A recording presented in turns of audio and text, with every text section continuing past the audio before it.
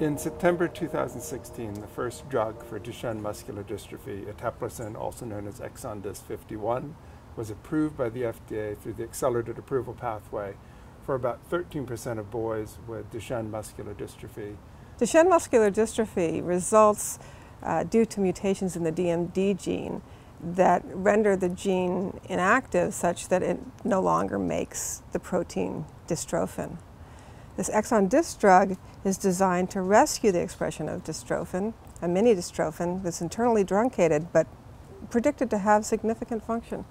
There's several issues that are now being faced by patients and families with Duchenne muscular dystrophy in the United States. Reading through some of the denial letters, which are often then needing external medical review, it's clear that some of the insurance companies are lacking a clear understanding of the basic science and the evidence from the AdCom process in the FDA documents that led to the accelerated approval of ExonDys51.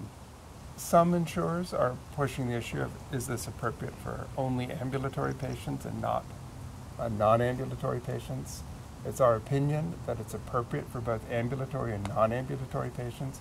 Non-ambulatory patients have substantial skeletal muscle function that remains. That's very worthwhile to retain, or at least slow the progression of the disease process. That includes respiratory muscles, muscles using small movements of the hands are precious to patients with Duchenne muscular dystrophy.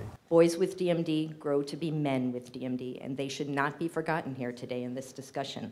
There's been much focus and emphasis on walking as an endpoint in DMD, but walking is not an endpoint for a young man with DMD. Retaining upper limb strength is important for being able to eat, drive a wheelchair, type on a keyboard, and hold a job.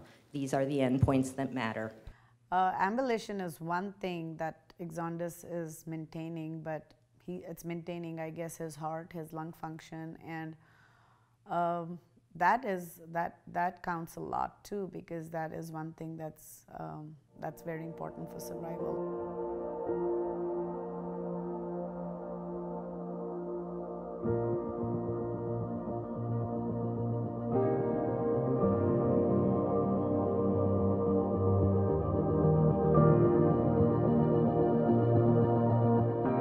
It's not about walking, it's about the quality of life. You know, talk about social, emotional, and self-esteem. I think that there is the ability for a child to get past, as awful as that is, the loss of their feet. That's one thing, but you know, why would you take away their ability to feed themselves and their ability to pick up something and their ability to go through the school day and write and work like their other friends? Use their power chair. I don't know why it would matter whether or not a child is in a wheelchair and can't use their legs or can't.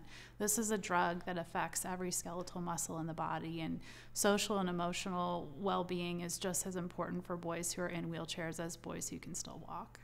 Just being able to feed yourself or brush your teeth, those are still important things that you can do in life. And just because you're in a wheelchair doesn't mean that you're lost to this disease. It just means you have to adapt a different way. And I don't want society to think like, well, if you're in a wheelchair, then you don't deserve it. Because that is absolutely not true. They still deserve a high quality of life. The consensus is that it would clearly still be worthwhile to administer this drug to boys throughout the disease process. Absolutely. With a clear prediction that it would benefit the boys to some extent. Yeah.